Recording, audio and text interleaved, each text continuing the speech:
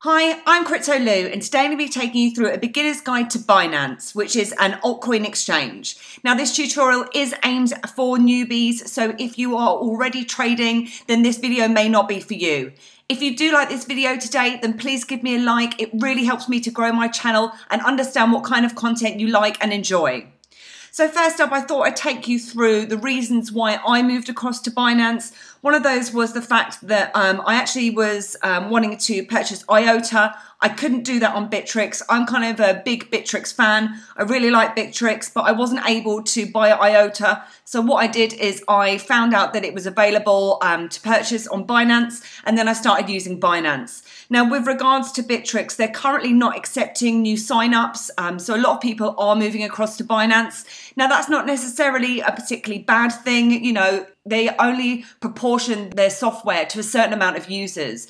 And because there's so many new people getting into crypto, what they're doing is just kind of stopping that so that they can make the enhancements to their system to cope with that user load that are actually hitting onto their site.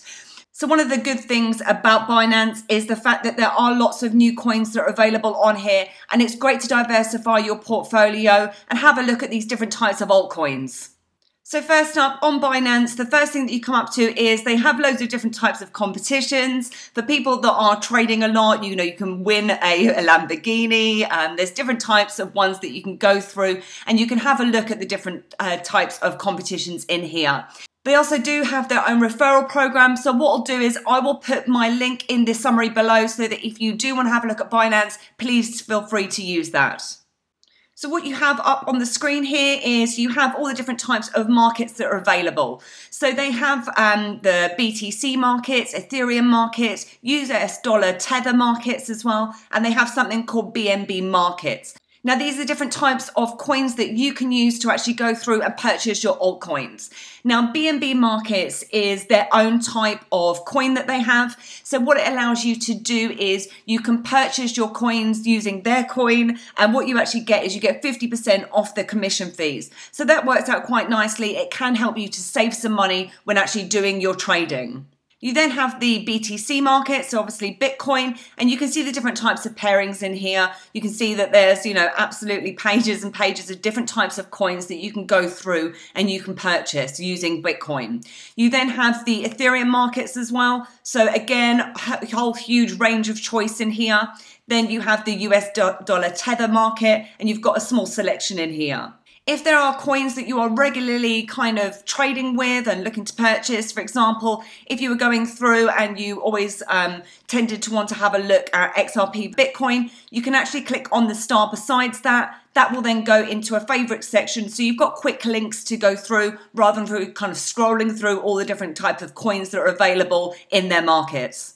If you want to go through and start loading up funds into your Binance account, what you need to do is click onto funds, and then click onto deposits and withdrawals. So in here, it then shows your assets. So what we'll do in this example, we will say that we're going to be depositing Ethereum. So if I click onto deposit, it will then provide me with an address. Now I can also scan a QR code. So in here, I could say, for example, my Ethereum is in my Coinbase account. What I can do is simply scan the QR code, or I can copy the address that's here as well. And then I would send my funds from Coinbase, for in this example, across to Binance. Now, like it says here, it's important that you only send Ethereum to that deposit address, and sending any other currency to this address may result in the loss of your deposit. Now, with regards to withdrawing, you'd simply click onto withdraw. Then you would put in your Ethereum withdrawal address, so wherever you're sending that to, whether or not that be your online wallet or whether or not that be a hardware wallet, you can put the address into here.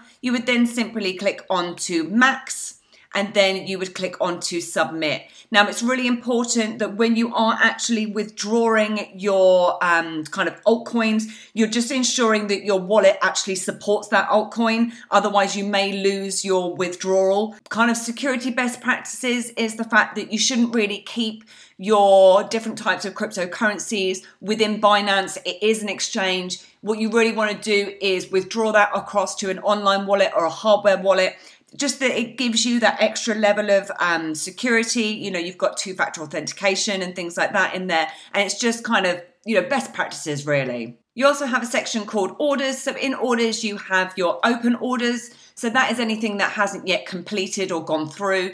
You have a full order history, and you also have a trade history in here. We'll just have a look at news. This is quite a handy little section. Now in the news, what it does is it shows us new listing announcements, things like that. So it's quite a little helpful thing. If you are looking at a specific coin, you'll get a good understanding of whether or not that's going to be coming onto Binance or not. Just taking us back onto the main screen. From here, we can also change the language, which is pretty good in the fact that they are catering for more of a worldwide market. You've got the likes of English, Spanish, French, and Chinese in here. And within the exchange, they do have a basic and they have advanced. Now, I'm not going to be going through advanced today. This is just for newbies. But in the advanced section, it just allows you to be able to go through and chart. Now in this example today, I'm just going to click on the pairing, which is XRP to BTC. So I'll briefly explain what the screen is showing you right now. So top left-hand section here, you have the sell orders,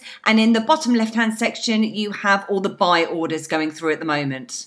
Then at the top here, you have what the last price was. So obviously this is very interchangeable and changes kind of almost every second. You then have the 24-hour change. So how much has that changed within 24 hours? Again, this is another one that is going up and down. However, within the last 24 hours, you can see that this has gone up by, 39%. So it looks like it's going through really well at the moment. It'll give you a 24-hour high, it'll give you a 24-hour low, and the 24-hour volume. On the top right over here, you have the crypto pairings. And in the bottom section here, you have the market trade history. So you can actually go through and change it to your own trade history as well. So if you click onto yours, it will show you your own trade history. Now, one of the good things about Binance is they have 3 different options in terms of trading. So you have limit, you have market, and you have stop limit. Now, market is probably the simplest process, and it's good for kind of newbies. Essentially, all you're doing is you are buying or you're selling immediately at the market price. So you're not defining what price you are selling or buying at.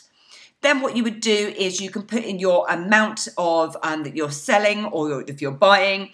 You could then go through and put in the amount that you're looking to buy and or sell. Or you can go through and you can say, well, what I want to do is I want to sell 50% of what I currently have. So it's just a nice, easier one rather than actually typing in the amount of XRP that you're looking to actually sell. Then once you're ready to do so, you would then simply go on and you would click on to sell XRP. Next up, you have limit. So with regards to the limit, what you can do is you're actually setting the price that you either want to buy or sell your XRP at. So you are defining it yourself, and then you will wait for that order to then complete. Again, you can then either type in the amount that you would like to buy, or you can select again, you have these percentages in here, and then it will give you a total, and then you would either click on to buy or you would click on to sell, whatever you're doing in here. The next option that you have is a stop limit. Now, this is a more advanced kind of section or feature that they have. And what it does is it triggers a buy or a sell order depending on the values that you enter into the stop and to the limit sections. Any open orders that you have will also show up in this section, as well as a 24-hour order history. Now, you can customize these views a little bit as well. So what you can do is on this section up here, you could say, instead of showing me the buy and the sell orders, just show me, for example, the buy or the sell orders in here. So you can kind of click between the two just to give you a little bit more kind of customization in here. You can also view your favorites in here. So that was from that main screen that we had. You can look at just the Ethereum markets and pairings, and you can look at the BNB kind of pairings in here as well. In the center section here, you have your buy and your sell orders, and you can have a look at these for a specific time frame. So you can look at the last 30 minutes, last few hours, days and weeks, etc. Just to track through how that coin is actually buying and selling at the moment. They have a pretty good FAQ section where it gives you some FAQs around the assets and also specific questions as well.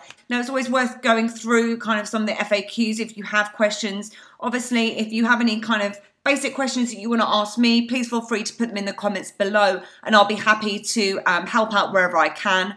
What we'll just do is take a look at the fee structure. So with regards to their fees, depositing is free. There is a fee for trading, which is 0.1% trading fee. If you have BNB, you can choose BNB to deduct 50% trading fee.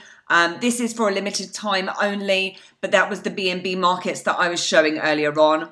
Now, there are different types of fees for withdrawing as well, which is not brilliant, but it gives you a full comprehensive list of how much they will charge you. There's a couple that are free, which are the likes of gas, and I think it's also Neo. Let me just have a look through, see if I can find Neo. And of course, Neo was the top after I just scrolled down. So Neo is also free to withdraw. Now, that was a very brief overview of Binance. I think it's a pretty good exchange. I like the fact that it's got lots of new coins coming up available on it. And it's really great to diversify your portfolio and be able to go through and kind of just try out different types of coins. And I hope that you enjoyed this video today. And if you did, then please give me a like. And if you'd like to see more tips, reviews, and tutorials, then please hit subscribe. Thanks, and I'll see you soon.